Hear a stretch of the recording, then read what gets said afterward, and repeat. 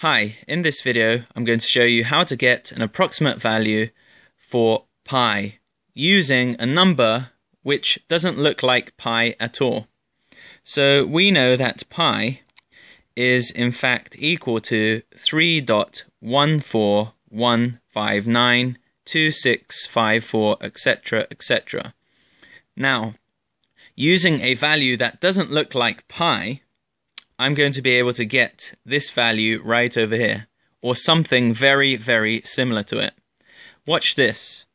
To get a value similar to pi, we have to put this value into our calculator.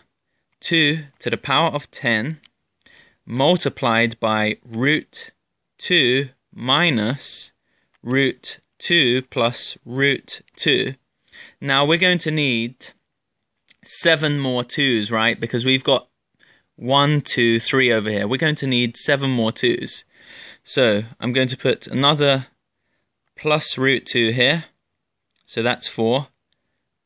Plus root 2 here, that's 5. Plus root 2 here, that's 6. Plus root 2 here, that's 7. Plus root 2 here, that's 8. Plus root 2 here, that's 9. Plus root 2 here, and that is 10. And watch what happens when I press enter on my calculator.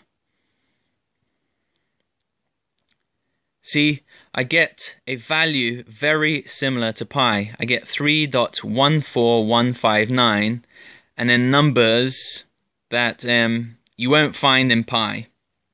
But this value over here is very, very close to pi. So this is a little maths trick, and it would impress your friends if you showed it to them. Thank you for watching this video.